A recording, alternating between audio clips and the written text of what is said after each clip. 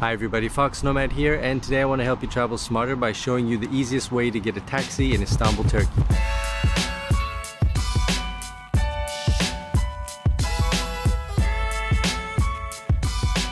Now for those of you who don't know, the taxis here can be kind of hit or miss as to how honest the driver you get is gonna be. So you can hop in any cab, especially if you're foreign or you're not from the city, then a lot of times you can get in a cab and might get taken for a ride and might have to pay a little bit more than you would otherwise. So there's a really easy way to get around this. And since there's no Uber in Turkey, if you're wondering how you can get a cab, especially if you don't want to grab one just off the street, maybe you've got an early morning flight, so you've got a flight in the middle of the night, you're not going to be able to grab a cab just off the side of the street. Here's a real easy way to get a taxi when you're here, and it makes it very easy to both find out how much it's going to cost, how long it's going to take, and you can get a cab anywhere at any time.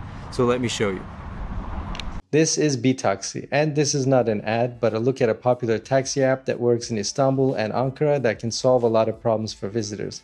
foXnoMad is used by a lot of people in Istanbul, locals included, and it should be very familiar if you've ever used any kind of ride-sharing app. foXnoMad is similar, except it's limited to select licensed taxi drivers as opposed to true ride-sharing where anybody can become a driver. This is limited to taxis. foXnoMad is a free download for iOS or Android with the option to toggle between English and Turkish, and you can set up your account using an email address or connecting through Google or Facebook. Now you want to do the setup before you get to Turkey, and the reason is because when you're setting it up, it requires a phone number for you to verify. So it's going to send you a text message with a code that you enter into the app, and that's going to verify your phone number. If you're abroad and you don't want to use your phone number here, or you don't have an international number, then that might be difficult and a little bit cumbersome to set up. So you're better off just setting it up when you're at home, when your phone works. Set it up. You can use any phone number, international or otherwise, and just get it set up before you get to Istanbul. So that's pretty much the setup, although there are a couple of other options you might find useful. Like one, you can add if you travel frequently with pets. So if you've got a cat or a dog, they are required to be in a crate, but you can set that as an option that, hey, I travel frequently with my cat or dog. So the taxi driver is going to know that you have your pet with you. You can also add if you're visually or hearing impaired, and that might be useful for a lot of travelers. You've also got the option to add a credit card. So you can add a credit card. So when you get in a cab, you don't have to worry about exchanging cash. And these days where pretty much everything is contactless, you might want to do that. You can also, if you want, set your preference to cash, and you can toggle that between cash and credit card depending on each of your rides. So now that you're set up basically to call a cab, all you have to do is find yourself on the map. It's going to have GPS enabled, so it's going to find you on the map, but you can also change your destination. So if you want to set it up for a pickup somewhere else, or maybe the pin isn't quite accurate, then you can just move that around on a map, and you can see all the different taxi options you have in your area. You've got 3 different car options. So you've got this regular, medium, and large basically. And for most people, if you're just traveling around the city, if you're just sightseeing and you don't have a lot of baggage with you and there's just 2 or 3 of you, then the first standard car will be fine. But if you're traveling to the airport, for example, and you've got a lot of suitcases, then you might want to opt for the middle or this turquoise option, which is a larger car essentially. It just got more room inside. It's got more trunk space as well. And one other nice option about foXnoMad is before you get in the cab, you can use the share option. So what that does is it shares somebody like a friend or a family member. It shares with them the trip that you're taking. So your starting point, your destination, your estimated time of arrival, as well as live trip updates as well. So if you're traveling late at night, or you're unfamiliar with the city, or you simply want an added layer of reassurance, then you have that option also. One thing I've noticed on foXnoMad is that the drivers don't cancel very often, so it's not like a lot of other ride-sharing apps where they'll cancel on you.